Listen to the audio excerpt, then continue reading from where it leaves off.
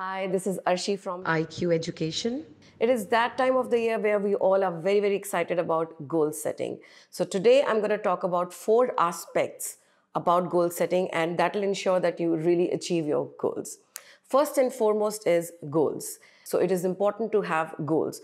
And as they always say, direction is more important than speed. So it is important to have goals, big audacious goals, and write them down.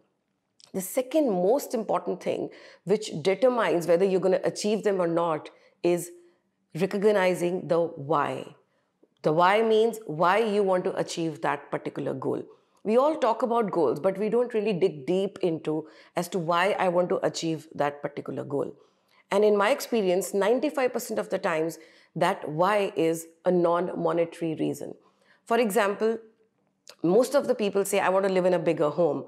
Why you want to live in a bigger home? Because I want my kids to live in a bigger home. Why you want them to live in a bigger home? Because I want to see the smile on their face.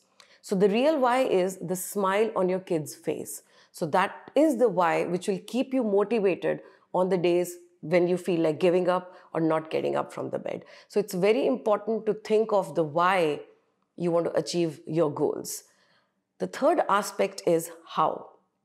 How means what are the steps you're going to take to achieve those goals? What are the actions you are going to take to achieve those goals? Break them down to daily, weekly, monthly, quarterly actions so that you determine them in advance and you can corroborate them with your goals. The fourth aspect is reviewing your goals. It is very important to set your goals, understand the why about your goal, why you want to achieve those goals, and what are the things you're going to do to achieve those goals.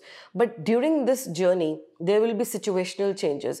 There might be professional changes, personal changes in your lives. Things might change around you, but that does not mean we give up on our goals. We need to review our goals on a regular basis so that we can inculcate those changes and again get up and start to achieve our goals. So the 4 aspects that I discussed today are having goals, the reason why you want to achieve those goals, how you want to achieve those goals. And as they say, even in the law of attraction, action is very important. So the action points you want to take to achieve your goals. And the last but not the least is reviewing your goals on a regular basis. We'd love to hear from you. What are your goals?